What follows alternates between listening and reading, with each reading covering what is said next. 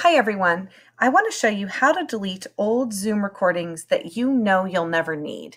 So a couple examples of this might be you started a meeting with a colleague and you forgot to stop recording. So you've got a 45-minute recording in there of you and a colleague hashing out the details of a lesson plan. Well, you probably don't ever need to look at that recording again, and I would definitely say that's one you can toss.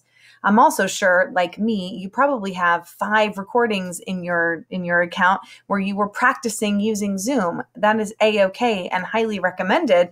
However, we don't need to keep those recordings, and we don't unfortunately have an unlimited amount of cloud storage space. So we're going to be asking everybody to just monitor maybe once every other day or so, go into your Zoom account and just delete any recordings you don't need. So the way that we're going to do this is we're going to go to zoom.us and we're going to log in, again, signing in with our Google credentials. I'm already signed in, so I'm just going to go ahead and click on my account there.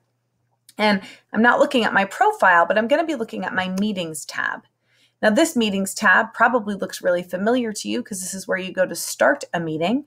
But what we're actually going to look at now is our previous meetings. And here we go. So I have quite a few in here, 3 actually, that I don't need. I know that I never need to look at my 12:30 Wednesday virtual office hours again. There was nothing in there that I need to save. So I'm just going to press the delete button on the right-hand side there. I'm going to confirm, yes, I want to delete this. And I do know that I can recover it within 7 days if I needed to. So I'm going to press delete. Now, let's say I know that I don't need this one either. I'm going to go ahead and delete that one as well.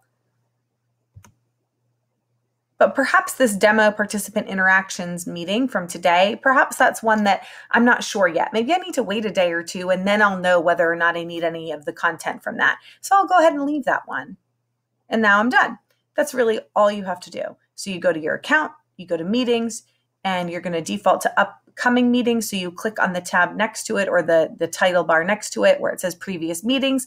And then you just use those to decide which ones can go. I hope this information is helpful to everyone, and we appreciate your continued support in maintaining our Zoom cloud and our Zoom account. Have a great day, everybody.